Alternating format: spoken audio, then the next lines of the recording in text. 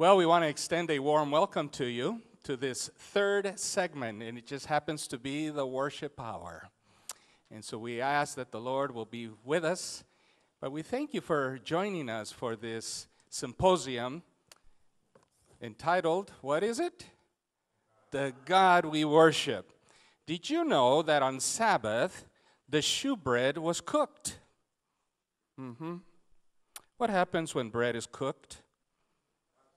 Oh, it smells good, doesn't it? The aroma just fills the room. It fills the house. And when the aroma fills the house, what happens to our appetite? It opens up, and in fact, we yearn to eat some of that bread. So, the bread is being served. And I pray that the appetite is really growing in you. It certainly is with me. We truly have been blessed thus far with the heavenly bread. Let us pray as we begin. Lord of heaven, I ask myself the question, who are we that we should try to wrap our arms around the God we worship? The infinite, the almighty, oh Lord, the limitless, and here we are, insignificance of flesh, sinful, limited, infirmed people, sinners that we are. And Lord, we are searching the depths and the heights and the breadth of who you are. And Lord, we humble ourselves to say that we are going to approach you boldly just now, to ask for wisdom from on high, for knowledge and understanding. And Lord, we know that we're dealing with spiritual things, and the spiritual things can only be discerned as spiritually. And so we pray that your Holy Spirit will anoint the lips of your servant and will anoint our hearts and our ears, Father, to be obedient to that which you have revealed of yourself. So we thank you for joining us and for being ever present in our lives. We pray in the name of Jesus. Amen. Frank M. Hasel, Ph.D., is an Associate Director of the Biblical Research Institute at the General Conference of Seventh-day Adventists in Silver Spring, Maryland. He is the author of the recent book, Longing for God, A Prayer and Bible Journal, published by Pacific Press in 2017. This powerful prayer journal is filled with spiritual insights as well as practical ideas for making your prayer life more fulfilling and drawing you closer to God. Born in southern Germany, he received his theological training in Germany, England, and the United States. He earned a Ph.D. in systematic theology from Andrews University in 1994. His dissertation dealt with the use of scriptures in theology. He is an ordained pastor and is a member of several academic societies. He has published numerous journal articles and has been published widely in scholarly books, along with Bible dictionaries and encyclopedias. Please welcome Dr. Frank Hasel as he presents The Amazing Work of the Holy Spirit. If you're an Adventist and you're into theology and graduate study, the Hasel family are legends. His uncle, Gerhard Hasel, is just a legend of theology in the Adventist Church. I've had quite a few classes by him. Gerhard's son, Michael, is an archaeologist at Southern Adventist University. And then, of course, Dr. Frank Hasel is a cousin of Michael, and he's at the Biblical Research Institute. I almost teared up when he told me that his wife passed away 9 years ago.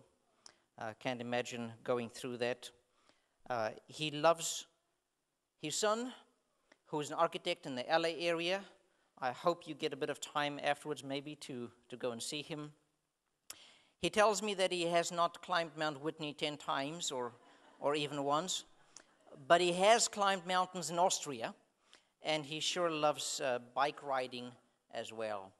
Thank you so much for coming. I appreciate all your quick responses via emails and all the arrangements. You have truly been a joy to work with. May God bless.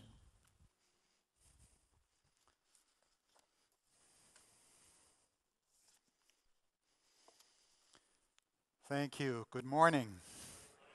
Happy Sabbath. Shabbat Shalom. You know, I have to confess, I appreciate the welcome here, but I don't quite feel comfortable with all these long titles and all that, especially when we are in church. Because, to be honest, in church, it doesn't count whether you have a PhD or an MD or any academic title. In the church, we are brothers and sisters in Christ. Amen? So just call me Frank or Brother Hasel.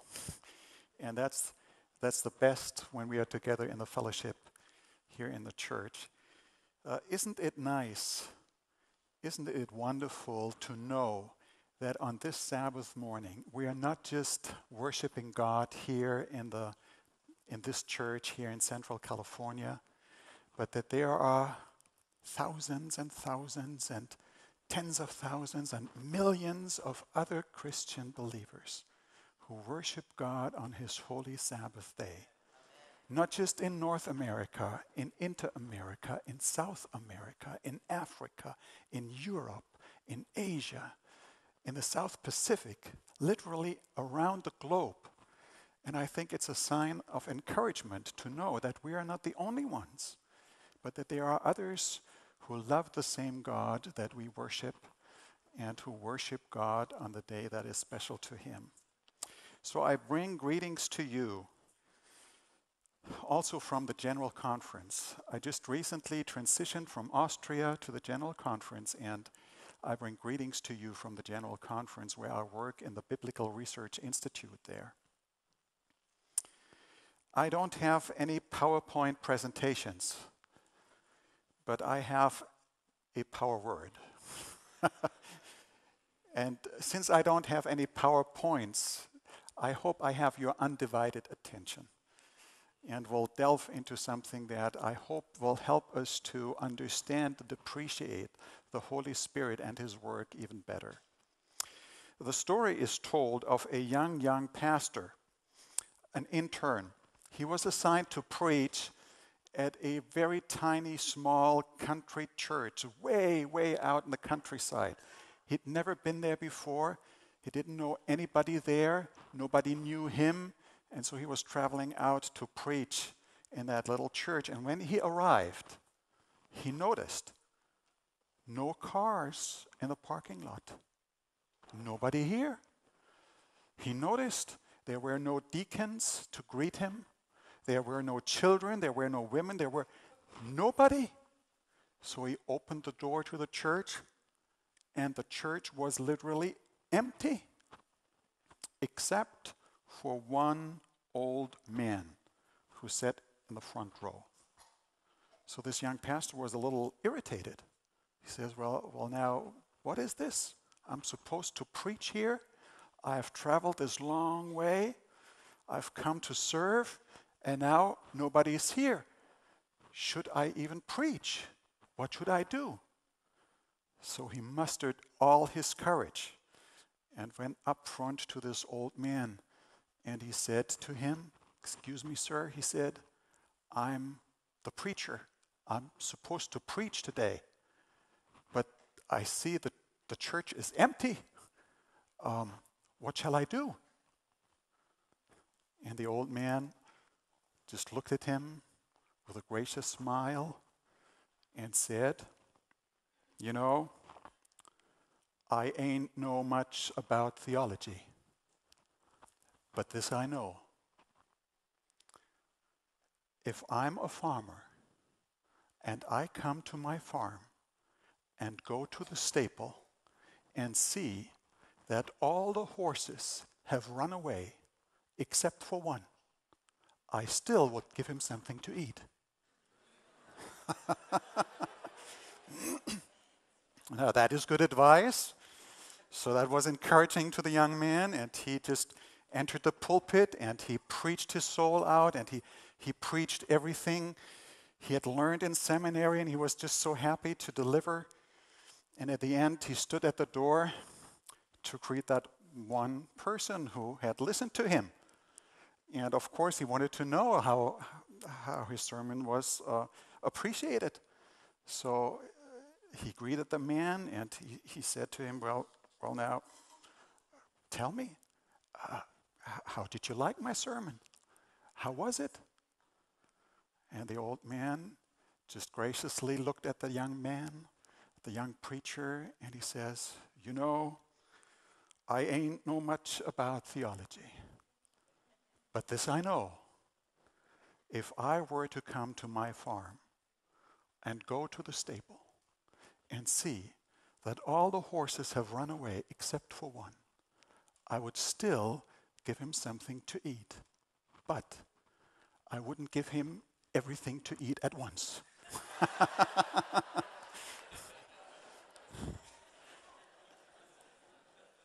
So may that be an introduction to what we are hearing now in the sermon. When we talk about God and when we talk about the Holy Spirit, there is so much to learn. There is so much that we can study together.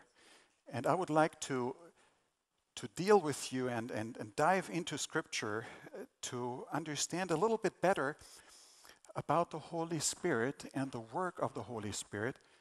But what I will share with you is not everything there is, okay? There is much more to be told, and I will not burden you with everything in just a few couple minutes.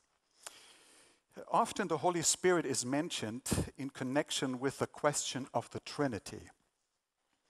But the work of the Holy Spirit is much wider, encompasses much more than just his relation to the Trinity. Now, the challenge we face when we deal with the Holy Spirit and with that question is that Scripture itself, the Bible, does not really present the Holy Spirit in any methodical or structured way, in any systematic manner. And perhaps this has to do with a peculiar characteristic of the Holy Spirit, namely what I would call his background position. And that is really my first point that I would like to discuss with you. It is interesting that in the Bible, you will find that the Holy Spirit does never seek, does never desire to be the center of the attention.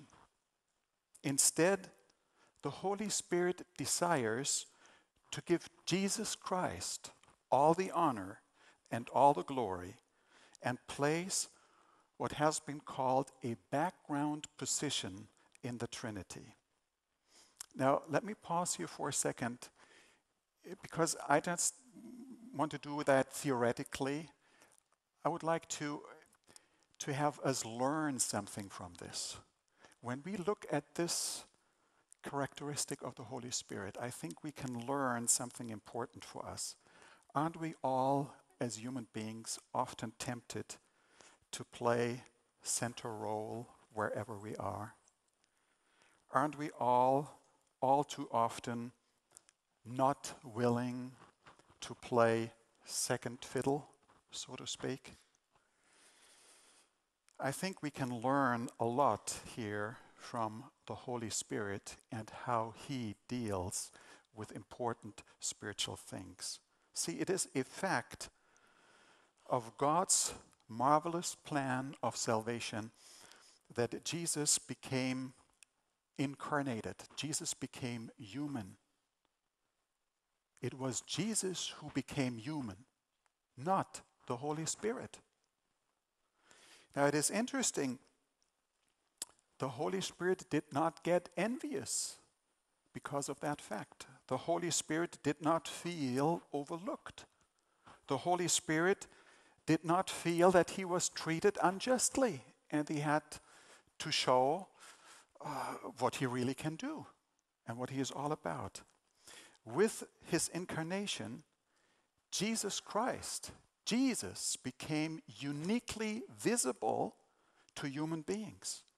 It was Jesus who gained, through his incarnation, a distinct place of great prominence, whereas the Holy Spirit played a different role in our redemption more in the background, if you please.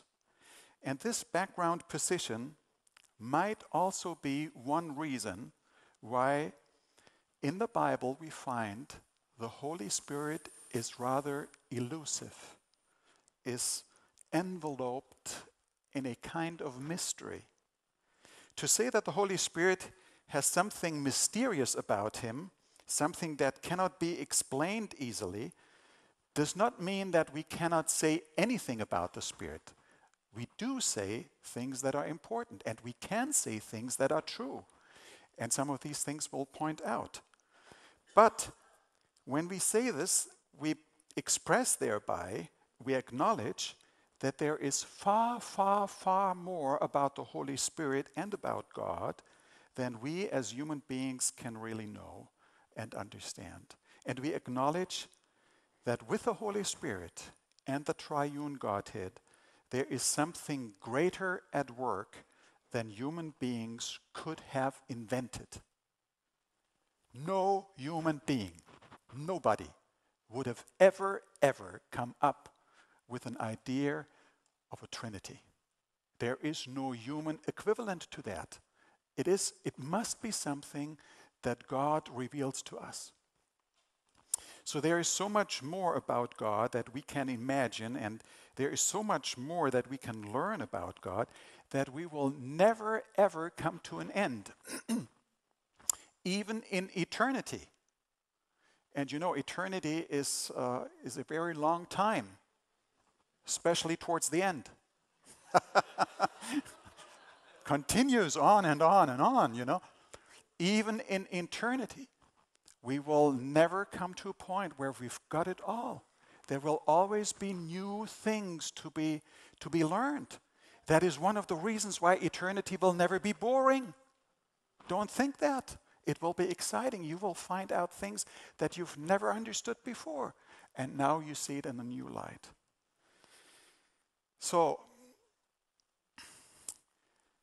when we talk about the Holy Spirit, when we talk about the Godhead, we talk about a mystery.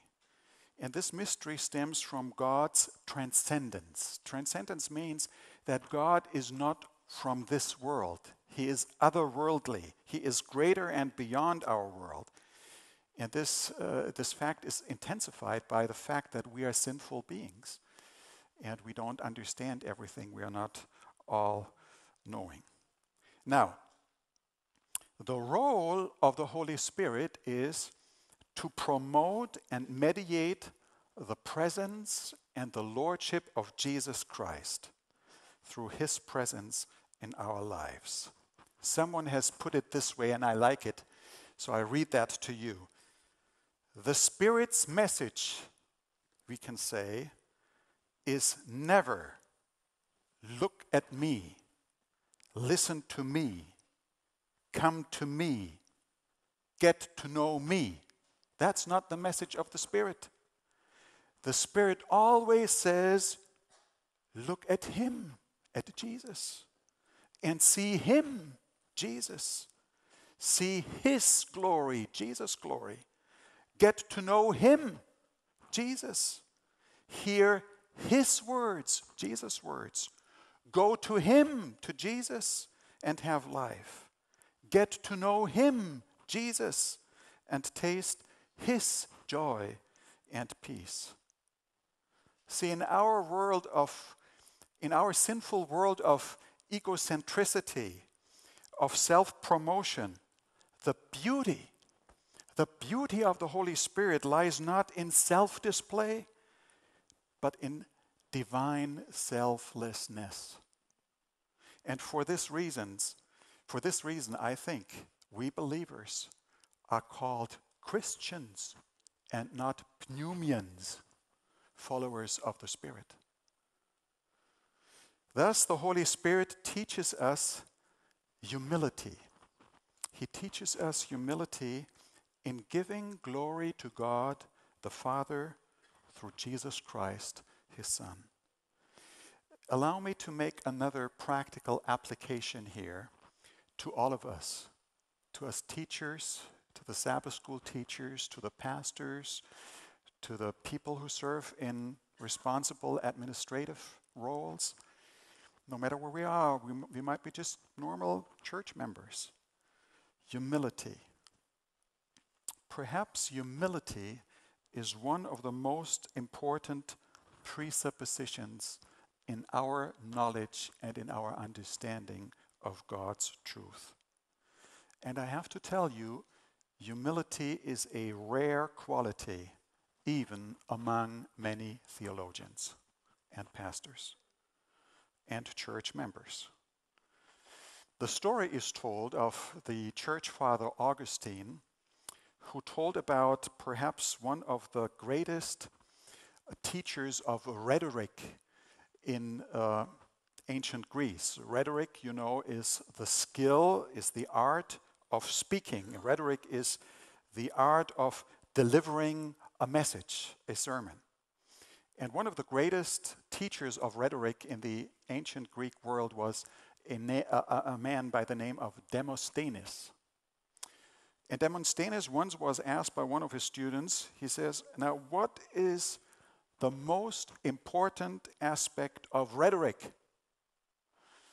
And Demosthenes said, the most important in rhetoric is, number one, articulation. And what is the second most important thing in rhetoric? He said, articulation. Articulation, that is how you pronounce the words. And what is the third most important thing in rhetoric?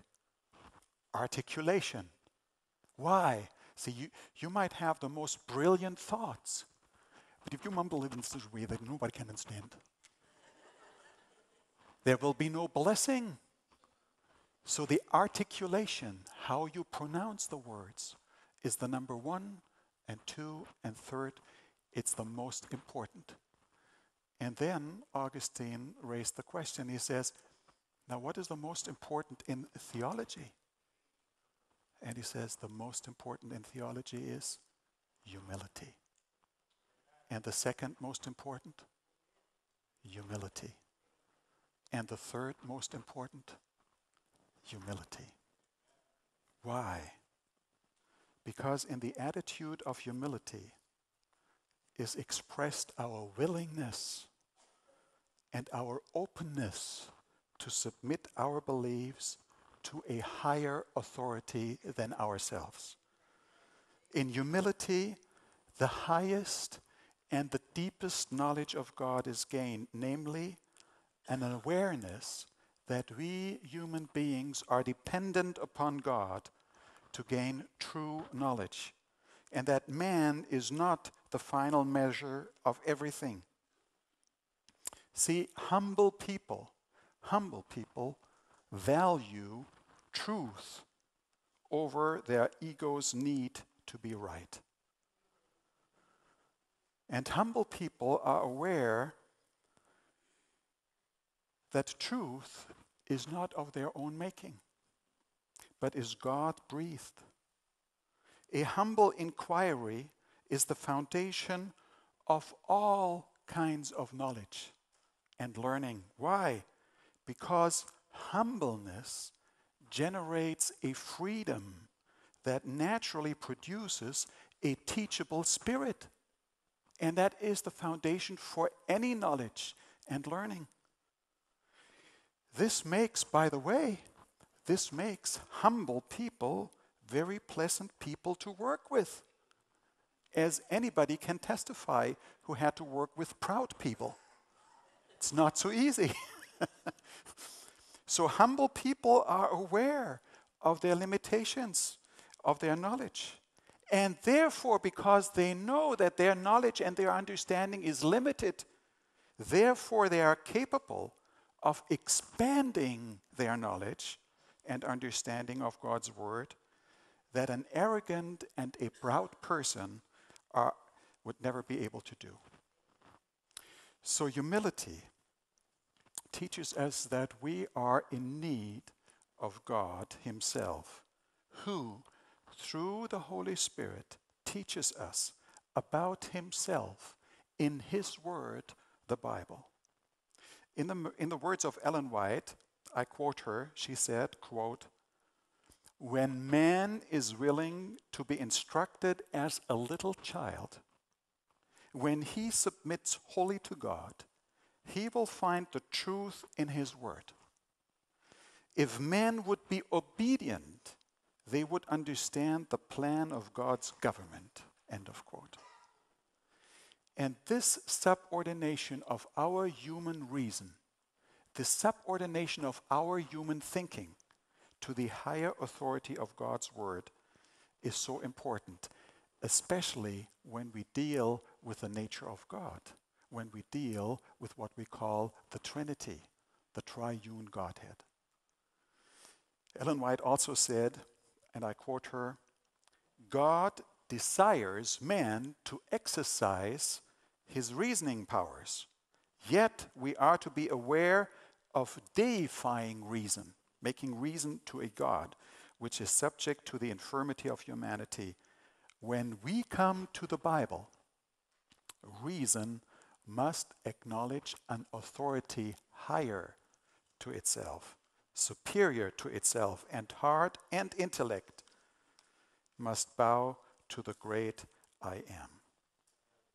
So whoever wants to understand the Holy Spirit, and through the Holy Spirit, God's Word, the Bible, and even God Himself, has to allow the Scriptures to be the ultimate and authoritative norm for our faith and experience. Now, having said all that as a kind of introduction, let me start now to outline a few things where I think we can learn about the work of the Holy Spirit that is much, much broader than just the Trinity itself. See, when we think about the doctrine of the Holy Spirit, it must strike us that we would not know much about Jesus Christ, or about spiritual things for that matter, without the Holy Spirit. Why? The Bible makes it clear that we human beings in our sinfulness and fallen state are blind and therefore do not accept the things of the Spirit of God. Why? Because they are foolishness to the unregenerated man. So we cannot even understand them because they have to be spiritually discerned, the Apostle Paul says in 1 Corinthians 2:14. So at the start of every talk about the Holy Spirit, we have to confess that we cannot come to Jesus Christ without the Holy Spirit and His work. Neither can we know anything about God on our own thinking and with our own reasoning powers. Instead, we are dependent on the enlightening of our understanding through the Holy Spirit to know God and His will for us. There are several biblical passages that point this fact out to us, point out the task of the Holy Spirit, that it is to put Jesus Christ into central focus, lifting up the Son of God and what He has done for us. So the Holy Spirit does not put Himself into first place. Instead, He desires that Jesus Christ be honored so that we are led into obedience to Jesus' words in the Bible. In 1 John chapter 4, verses 2 to 3, we read, "This is how you can recognize the Spirit of God. Every spirit that acknowledges that Jesus Christ has come in the flesh is from God. But every spirit that does not acknowledge Jesus is not from God. This is the spirit of the Antichrist, which you have heard is coming and even now is already in the world.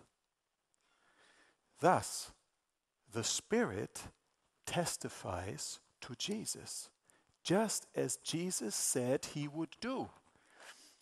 Just a little earlier, Dr. Che pointed out to us this wonderful passage in the Gospel of John, chapter 15, verse 26, where Jesus says,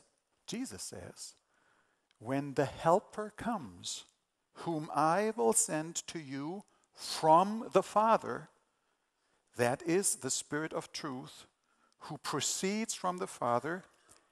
He will testify about me. That is the task of the Holy Spirit. He will testify about me.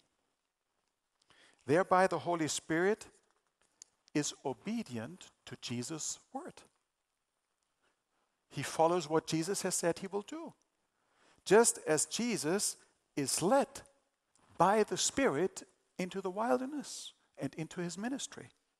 What Jesus accomplished for our salvation on the cross, the Holy Spirit applies to our lives through the living ministry of Jesus in the heavenly sanctuary.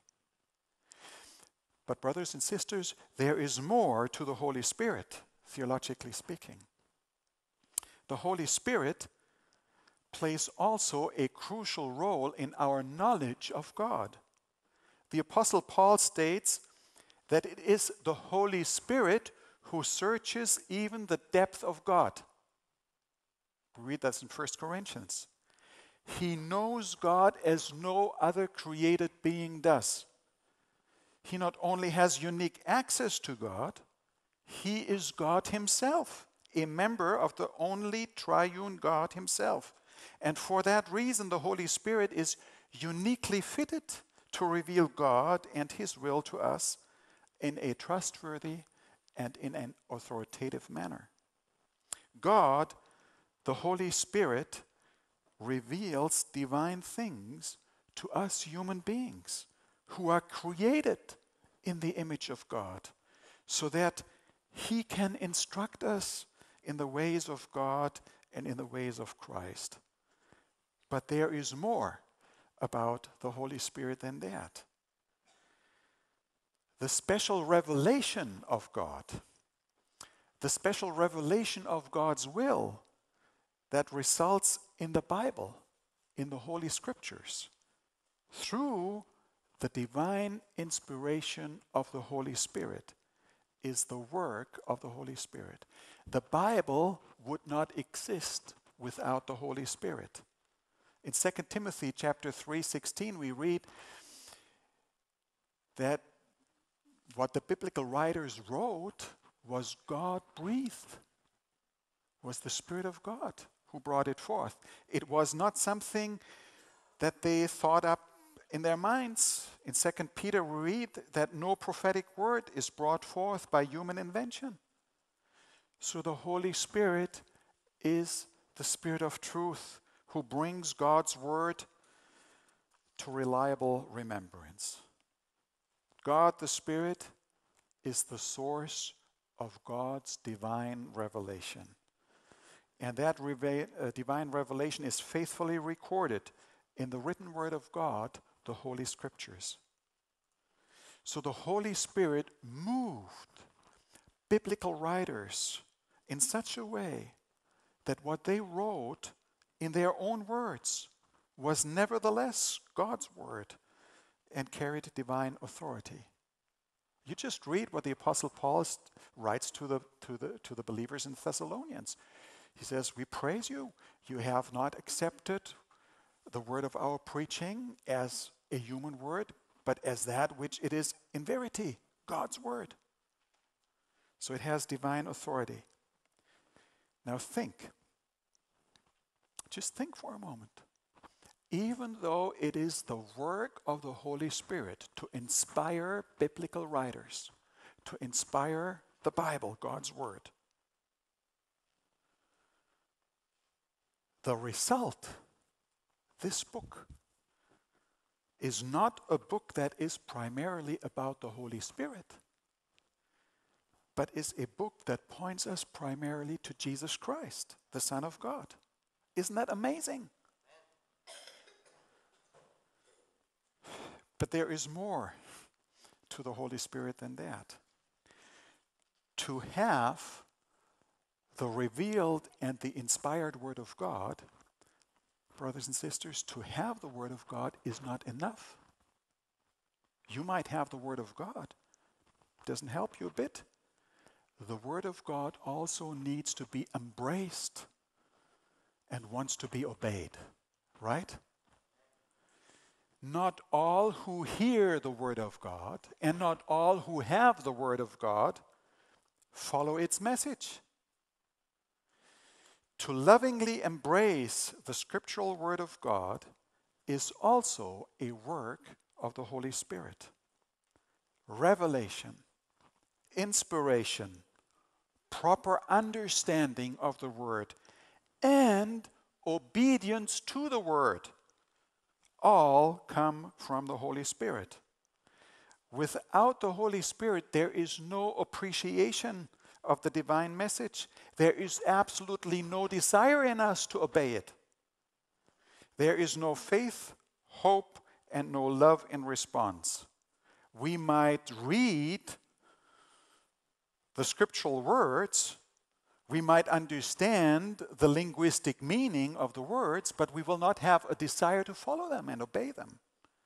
So the Holy Spirit enables us not only to understand what He has inspired, but the Holy Spirit awakens in us a desire to be obedient to what He has given us in the Word of God. Thus, the Holy Spirit and His work is not just with Scripture in the distant past, thousands of years ago, when the biblical writers wrote what we have now in the Bible. He did not end His work in the distant past. He continues to speak to people today through the Bible, making the written Word of God come alive as He helps us to understand the significance and the relevance of the biblical text for our lives today. So true understanding will always lead to a willing and loving obedience to the written Word of God. And let me make this plain and clear. God will not lead us, even through His Spirit, in any way away from the words of Scripture. But He has committed Himself, through the Holy Spirit, to the sure word of the Bible. I like the words of Ellen White, and you have read them before. You know them in the introduction to that fabulous book, the fantastic book, The Great Controversy, where she writes, "The Spirit was not given," she says, "nor can it ever be bestowed to supersede the Bible. For the Scriptures explicitly state that the Word of God is the standard by which all teachings and experience must be tested." End of quote. Ellen White is right on that one. By embracing the scriptural word as trustworthy and true, we are led by the Spirit to accept the living Word of God, Jesus Christ, as our Savior and Lord. So at the heart of the Spirit's truth is not the Holy Spirit, but is Christ. But there is more to the Holy Spirit than that. And this is mind-boggling. See, the Holy Spirit is not only responsible for the Bible that we hold so precious today. The Holy Spirit is also significantly involved in making the Word of God visible, tangible, touchable. We could say, make Him human. See, the Holy Spirit was instrumental in letting the Word become flesh. You just read John chapter 1. The Holy Spirit was responsible that Jesus Christ was born on this earth. The Word of God in flesh. That the Holy Spirit is responsible in a variety of ways of accomplishing that. Number one, the Spirit prepares the way for the Messiah prophetically, as the voice of prophecy is heard in the Old Testament, pointing forward to Jesus Christ and His coming. And in the New Testament, through the prophetic words of Zechariah and Elizabeth and Simeon in the temple, who recognize in the baby Jesus the Messiah who had come. And second, and perhaps even more important, the Holy Spirit is involved in the conception of the Messiah. The conception of the Messiah is Spirit crafted, if you please. It is the Holy Spirit who is responsible for the conception of Jesus Christ in the Virgin Mary. In Luke chapter 1, verse 35, we read, "The Holy Spirit will come upon you, Mary, and the power of the Most High will overshadow you." And the result is not just a supernatural conception that leads to the birth of the Son of God, but the one who is born in that way is called by Luke in Luke 1:35, that holy thing. Now that is an expression that is unique to Jesus Christ. No other human being is called that holy thing. It's Jesus Christ alone. And it signifies that Jesus is indeed the Son of the Holy One. That Jesus is the Son of God. That Jesus is truly divine, just as he is genuinely human. Jesus, I'd like to say, has a mother like all of us have a human mother. But the Father of Jesus is so much different than all of our fathers can be. See, Jesus has God, the Holy Spirit, as his Father. But there is more about the Holy Spirit than that. The Holy Spirit not only leads us to Christ, he not only brings forth Jesus Christ, the flesh, the Word of God in flesh, the Holy Spirit is the one who gives us assurance of salvation in Jesus Christ. The Holy Spirit bears witness with our spirits that we are children of God, Paul says in Romans 8, verse 16. He gives evidence of the work of God in us. And by this we know, John writes, that he abides in us by the Spirit he has given us. And John continues in chapter 4, verse 13. By this we know that we abide in him and he in us, because he has given us his own Spirit. The Spirit gives us assurance of salvation, assurance of our adoption as children of God. And it is a pity that many of us don't have the joy of the assurance of our salvation in Jesus Christ and are not sure whether we are saved or not. The Bible says we can be sure. I cannot give judgment over other people, but I can have the joy of assurance that my sins are forgiven. I'm a son of Christ. You're a daughter of the King. You've been adopted. So the Holy Spirit is the guarantee and the pledge that through faith in Jesus Christ alone, we belong to God, and that God will to completion what he has begun in us, as Paul says in Philippians 1, verse 6. But there is more to the Holy Spirit, theologically speaking, than that.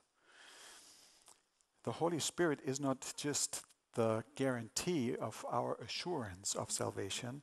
The Holy Spirit is indispensable in bringing new spiritual life to sinful human existence. The regeneration to new life is made possible through the Holy Spirit. Jesus said, "Truly, truly, I say to you," you know the words in John 3, "unless one is born of water and the Spirit, he cannot enter the kingdom of God.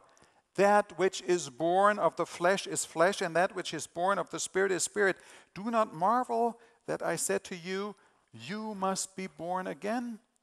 The wind blows where it wishes, and you hear its sound, but you do not know where it comes from or where it goes. So it is with everyone who is born of the Spirit." In Titus chapter 3, verse 5, Paul writes that we are saved by the washing of regeneration and the renewing of the Holy Spirit. It is the Holy Spirit's work to awaken in us sinful human beings a heart that is dead. It's like raising the dead bones that Ezekiel describes. And to open blind eyes so that we can see things that we in former ways did not even understand and see. And he does this awakening in us by granting us an awareness of our own sinful situation, our sinfulness, and by fostering a conviction that we are indeed in need of a Savior, Jesus Christ. But there is more to the Holy Spirit and his work than that. See, the Holy Spirit, being the third member of the one and only holy God, God is holy, is active, the Spirit is active to change us into the image of Christ. So the Holy Spirit desires us to make us holy as God is holy. For this reason, the Holy Spirit cleanses us from sin. He sanctifies us. And the Apostle Paul writes, you were washed, you were sanctified, you were justified in the name of the Lord Jesus Christ and in the Spirit of our God. So the Holy Spirit produces in us a lifelong process of growth in holiness. And he brings forth in us the fruits of the Spirit, a new lifestyle and new evidence that we belong to him. Love, joy, peace, patience, kindness, goodness, faithfulness, gentleness, self-control. This is the fruit of the Spirit. And he enables us to live victoriously by God's grace. See, sanctification comes to us through the power of the Holy Spirit and is achieved by faith, just as our justification is through faith in God alone. And so the Holy Spirit transforms our character and gives us strength and joy to be obedient to God's will. So let me summarize what I have stated so far.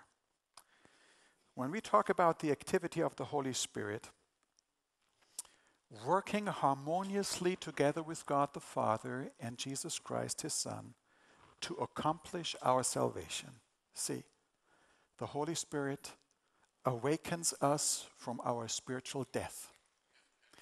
The Holy Spirit leads us to an awareness of our sinfulness and that we are lost. The Holy Spirit kindles in us the desire for change. He leads us to Jesus Christ. The Holy Spirit gives us assurance of salvation. The Holy Spirit conforms us to be more like Jesus. The Holy Spirit keeps us faithful in our walk with God. The Holy Spirit enables us to fulfill God's will and mission.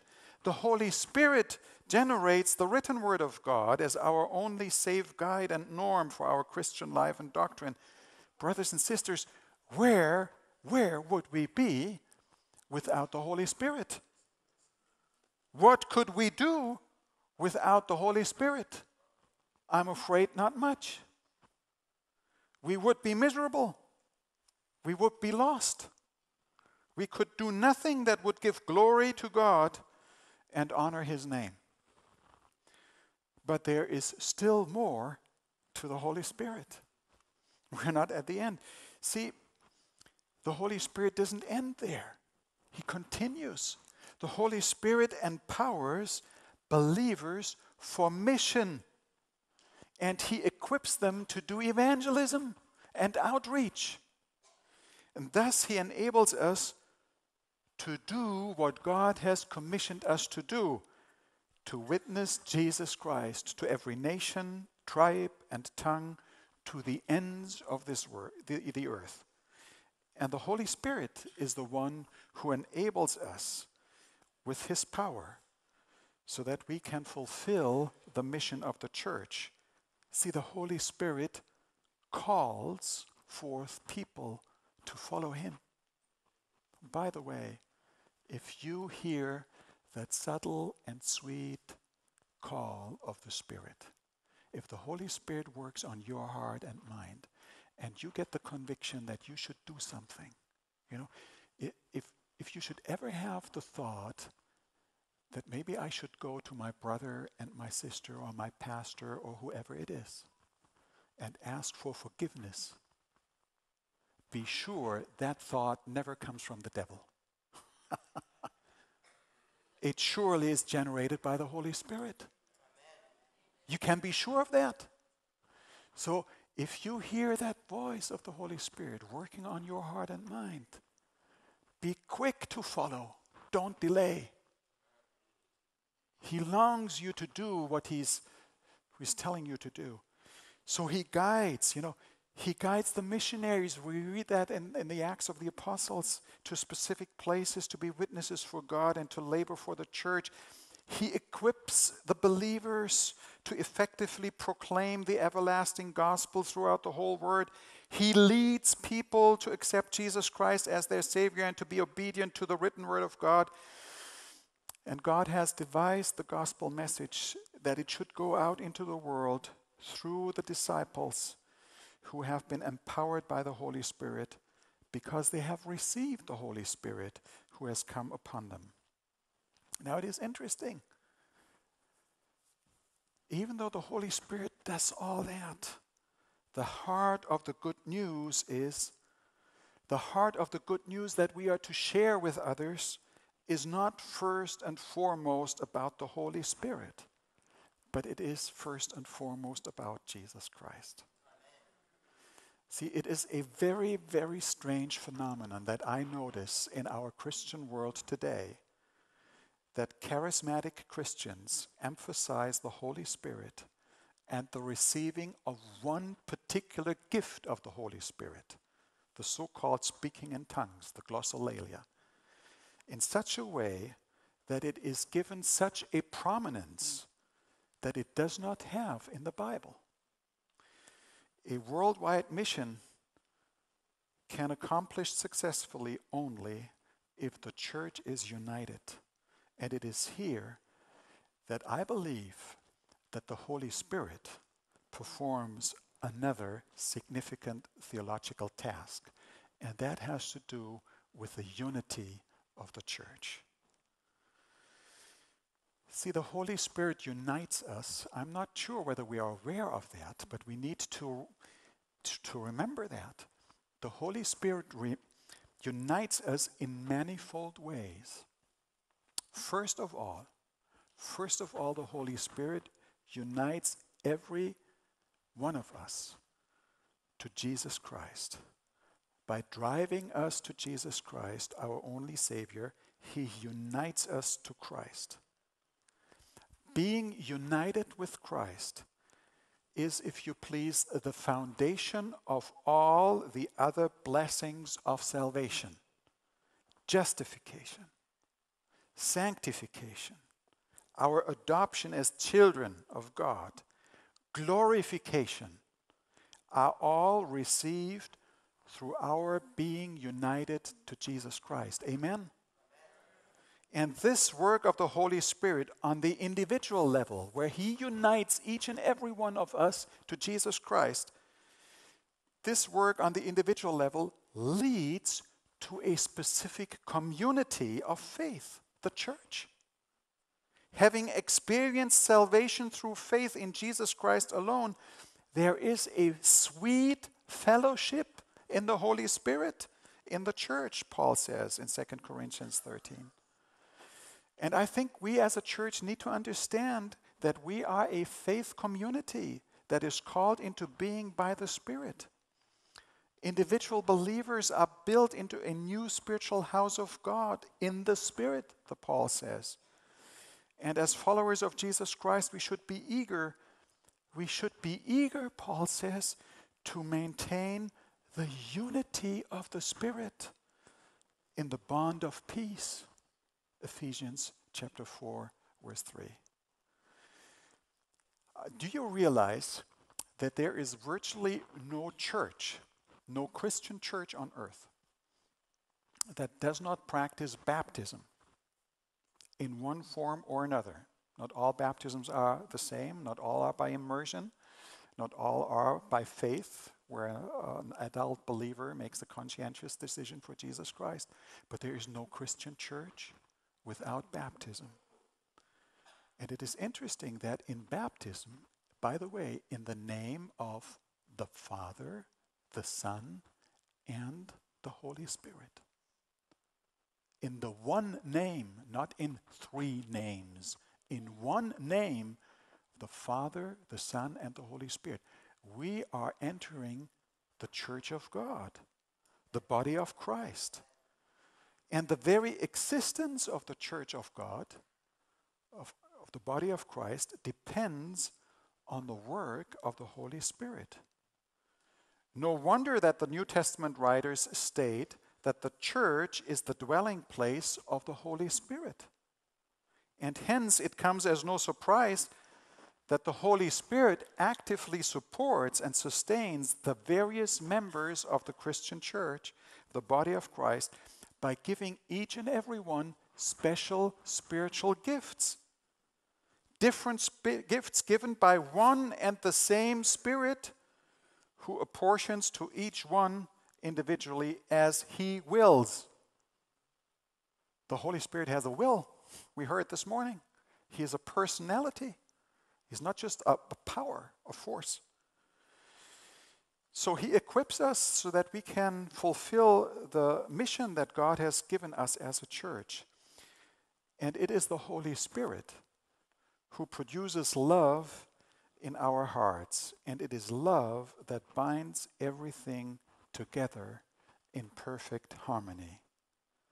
And in such loving and spiritual unity, brothers and sisters, Paul says, there is neither male nor female, neither slave nor free, neither Jew nor Greek.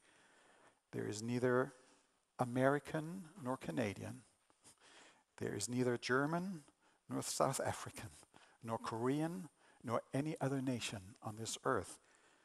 There is no other ethnicity or nationality. We are all one in Jesus Christ through the work of the Spirit. See, sometimes we credit human beings in leadership positions with the ability to plant and establish and maintain churches. And they do a marvelous job. By the way, don't forget to pray for your leaders. Pray for your union president, for your conference president. Pray for the people in leadership responsibilities. They need it. You know, sometimes as a leader you can feel quite lonely. And they need the support of your members so that we can work together. But we should never forget that at the most essential level, at the deepest level, the level of the very existence of the church depends on the Holy Spirit. We may seek unity and peace and do everything to avoid strife and disunity among our members. But true and lasting unity will only be accomplished through the Holy Spirit. Ultimately, unity is His work. We are just His humble servants and should not hinder His influence. And by the way, you give room to the Holy Spirit when you confess your sins through His convicting power. And this leads to a fellowship in the Spirit that is fantastic. So the unity of the church is the work of the Spirit through the written Word of God, through the Bible, which He has inspired. The Holy Spirit never, ever draws us away from the written Word any more than He draws us away from the living Word of God. Instead, He keeps us in constant and conscious and willing submission to both. And that is the beauty of the Holy Spirit. So any appeal to the Spirit, to the Holy Spirit, without the written Word of God, lets the Spirit go wild. And any appeal to the written Word of God without the Holy Spirit dries up the Word of God and makes it barren. We need both. Only the Holy Spirit working in and through the written Word of God makes the Bible the living Word of God, powerful to transform individual lives, powerful to renew the believer's commitment to God, and powerful to reform the church according to the Word of God. The time is up, but there is more to the Holy Spirit. There is much more. Allow me, I take the liberty to just draw on one more thing, all right? You know, in our increasingly pluralistic society and theologically diverse world, you hear many competing voices who call for our allegiance and our attention. And there is one gift of the Spirit that is strangely neglected and not present, but I think is more important than ever in our time and age.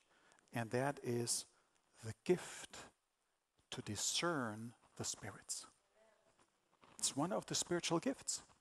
Some in the church, he has given the ability to discern the spirits. And the Bible warns us that there will be false spirits at work that try to deceive even the believers and aim to destroy what God has established. And the basis and the criteria for discerning the spirits is God's Holy Spirit working in and through and with the written Word of God. The Bible teaches that for God's end-time remnant church, God has even promised the spirit of prophecy. And this prophetic gift points the believers to the Bible and reveals Satan's strategic plan through which he wants to deceive the world and the church in these last days. And thus, God gives us spiritual guidance and orientation. And I believe that the Seventh-day Adventist Church would not be what it is today without an appreciation for the prophetic ministry and guidance of Ellen White. She is a great blessing to our church, and we do well to follow her words and her counsel. While God has given the Holy Spirit and his spiritual gifts to establish unity in the church, it is fascinating to me. See, God has given the spiritual gifts to foster unity in the church, and it is fascinating to me to see that the very Holy Spirit, who was given to promote unity, has become a divisive factor even amongst ourselves, even amongst Adventism. And I believe that wherever disunity and strife results from our talking about the Holy Spirit and about God, it is not the Holy Spirit who is at work. Let's be very careful here, but also let's discern the spirits, because that is what God has called us to be. Brothers and sisters, my time is up. There is more to the Holy Spirit. You know, I have a whole section here about the Holy Spirit and the ecumenical movement. Fascinating things that are happening in front of our eyes, where we see how Satan is using the Holy Spirit in a counterfeit way to unite the churches, not in the real way, not in the real spirit, but in a charismatic type of spirit, and leads them astray. Let me end here by saying that I believe that the Spirit of truth will always, always, always lead us to the written Word of God, which is truth, as Jesus says in John. The Holy Spirit will be in harmony with the written Word of God that he inspired, and the Holy Spirit will lead every believer into faithful obedience to all that the Bible teaches. The Holy Spirit will never nullify the Bible. Instead, the Holy Spirit will bring us into harmony with the Bible, the written Word of God. And let me end by stating this. It's a personal word. It comes from my heart. It comes from my pastoral experience. I've worked as a pastor for many, many years, and I love to work as a pastor because it connects you to the people. I have found that much more powerful than any supernatural speaking in tongues, than any miraculous gift of the Spirit, any signs of wonders that might appear, is the work of the Holy Spirit when it comes to the conversion of your own heart and mind. See, there is something that is hard, that is tough, that is not easy, and that is to follow the Spirit's leading and to go to my brother and to go to my sister where needed and ask for forgiveness. And sometimes even parents have to go to their children and ask for forgiveness because we are not perfect. And children need to ask forgiveness to their parents. And sometimes we treat our pastors in a way that is not right. And we need to ask for forgiveness. And when the Spirit prompts us to do that, there is something about it that is unsurpassed. If you go to another person and you honestly, not just because you have to, but you honestly go to that person and say, my dear brother, my dear sister, I think I said some things about you that I better should not have said. I stated things in a light that put you in a wrong light. And I want to ask for forgiveness. This is where unity is created. This is where real unity starts. This is where the church comes together again. You cannot command this. You cannot tell people you have to do this. This is something that the Spirit does on your heart and your mind. And if we do that, if we follow the leading of the Spirit, I believe this is much more powerful. It is much more attractive than any miraculous gift that there could be. So this sound biblical theology, a love for the perishing world and a love for our Lord Jesus Christ. Brothers and sisters, this is what unites us as Seventh-day Adventists around the world. May this be the strength of our walk with God and the joy of our walk with God.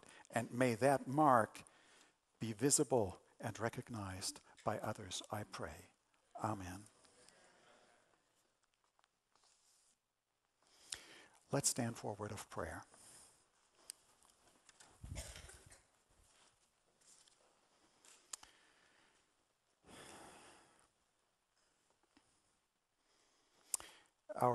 Our gracious God and Father in heaven,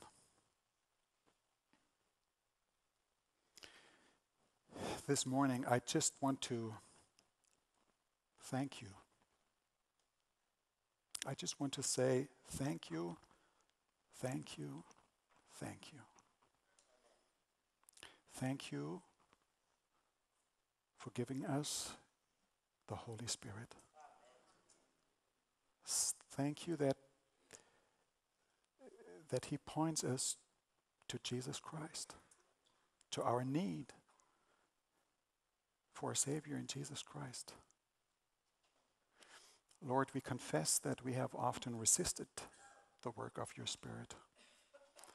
We've been proud. We have been self-centered. We wanted to be the center of attention. Forgive us.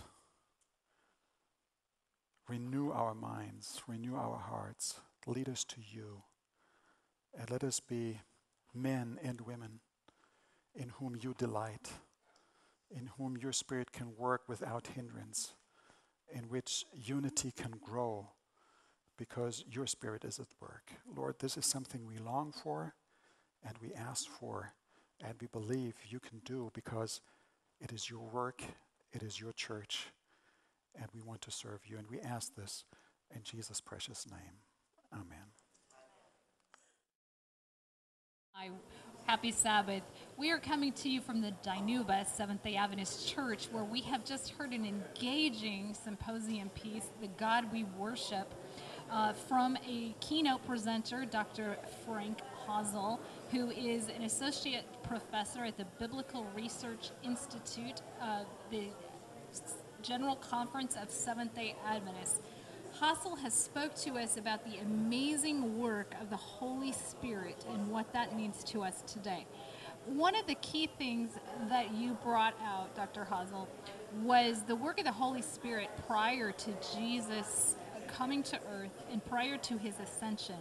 Many non-Trinitarians believe that Jesus was sort of recreated after the ascension in the form of the Holy Spirit in a omnipresent self, while his other portion of himself went back to heaven in a non-omnipresent self. You bringing out the history prior to even Christ's birth sort of destroys that timeline. Yes, in a sense it does. And I think any person who proposes any such thought misses out on a number of passages in the New Testament that make very clear that the Holy Spirit is not just an emanation of Jesus Christ's Spirit, a continuation of the Father's Spirit or whatever, but has his own existence, personality, and in fact, the Holy Spirit is actively involved in the birth of Jesus Christ. Because So- as you pointed out, the Holy Spirit came upon Mary for Jesus' conception initially. Yes. So he was involved prior to his life. Yes, yes. And even after Jesus' ascension, it is not Jesus' Spirit who is given. Jesus makes very clear that he will send another comforter, another helper. And the word there makes clear that it's of the same kind, but a distinct other individual, a distinct So other it's person. in addition to. Yes, Okay. it's not he himself in the form of the Spirit. It is the Holy Spirit. Any person who tries to espouse that idea that the Holy Spirit is just the Spirit of Christ effectively denies the existence of the Holy Spirit as an individual entity, and thereby robs God of his honor and his glory and what is due to him. So I think it's just an ingenious attempt to come to grips with something that we, humanly speaking, do not understand with our human mind. And so we try to conceptualize something that we rationally can understand.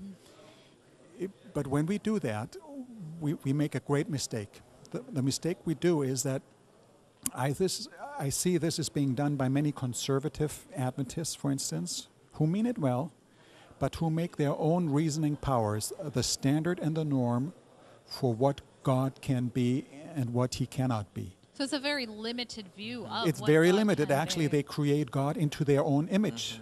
It's something like Feuerbach said, yeah, what we do. And actually, and this might sound strange, but the procedure is pretty much the same. They do exactly the same as the very liberal theologians do with many other things.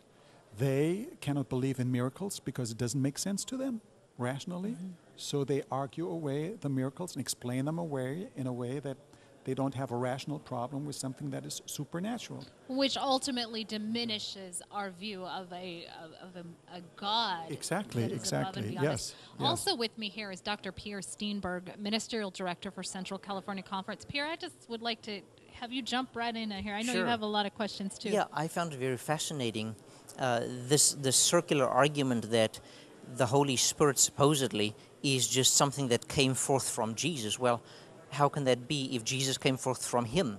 So you made the statement that without the Holy Spirit, Jesus couldn't become flesh, couldn't be here. So my question is, without the Holy Spirit being an entity, what is that? Where does that leave Christianity? How would Christianity look like if the Holy Spirit was not? As I think Christianity would look quite different, if you ask me, and that in many respects, because it doesn't just deal with the issue of the Trinity. It wouldn't just change our perspective of the Trinity. It changes the way we relate to God, and we relate to the Holy Spirit, and we relate to Jesus and to God the Father.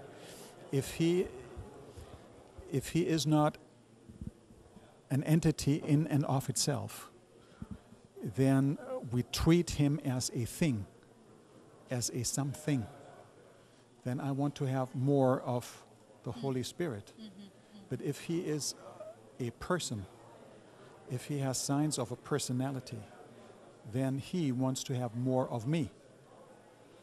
And he wants to take advantage of me. So I think that changes a whole lot on the very practical level of how I experience my Christian life and practice my Christian life and how I relate to God. Now, as a church, I think we are in a danger of talking about the Holy Spirit in such a way that he is no longer a reality. And I think we have become so organized and so well structured that if you would withdraw the Holy Spirit from the church, we would pretty much continue with our activities as if nothing had happened. But there is no power behind it. And there As you pointed out, the Holy Spirit's job is to help us discern spiritual gifts, help us discern spiritual things, help us be convicted of sin. Yes. So without that person in the Godhead, we're just taking up space. Yes, and we are robbing him of his existence, really. We are cutting down on God himself. It seems to me that based upon what you've said, we are incapable of being saved without the Holy Spirit. Yes. And Now much we less have to be, having well, assurance let me qualify that. I mean, it is Jesus Christ who saves us. Right, But it is the Holy Spirit who drives us to Jesus Christ. right, and the acceptance thereof. And he is the one who awakens in us the awareness that we even need Jesus Christ. So without his work, we would never be interested in Jesus Christ. we would never be convicted. We'd never be convicted. Right. So without his work, yes, we could not exist as Christians. Perhaps the last question from me. Quite a few people get confused between a conscience and the Holy Spirit. What is the difference between my conscience, because some people have no conscience, and the Holy Spirit? Yes, the Holy Spirit can work through your conscience, but our conscience is not entirely shaped by the Holy Spirit itself. And we have to be aware that even our conscience can be distorted or can be abused and needs to be reformed and shaped by the Word of God. So the Holy Spirit, I think, draws our attention to the Bible. He can make us aware of things. He can use the conscience to arouse an awareness of our situation or of something that is not right or wrong. But we have to be careful that our conscience in and of itself is not just the voice of God, but is shaped by other factors as well. And therefore our conscience needs to be constantly be in contact with the Word of God so that these other factors can be shaped by the Word of God, even in our conscience. Yeah, I really appreciate that clarification, because some people want to diminish the Holy Spirit to just become our consciences or Jesus' conscience, and obviously there's problems with that. Yes, and I'm glad you point that out, because that is why I have repeatedly pointed out that the Holy Spirit will never work independently of the Bible, of the Word of God. It will And never go against the Bible. And never go against the Yes. Bible. And therefore, even our conscience needs to be shaped and Yes. renewed by the Bible. And if that is not the case, it can go wild. And you can have a bad conscience or a mutilated conscience, or you have a conscience over things that are not relevant to what the Bible says. Excellent. Well, we need to wind down here, and I noticed that your next topic is the personal nature of the Holy Spirit. We want people to watch that with an anti-Trinitarian view. They have to do away with the personal aspects of a Holy Spirit. And so I'm excited to hear that next presentation. Stay and watch the next one, please. Thank you. Thank Bye-bye. you.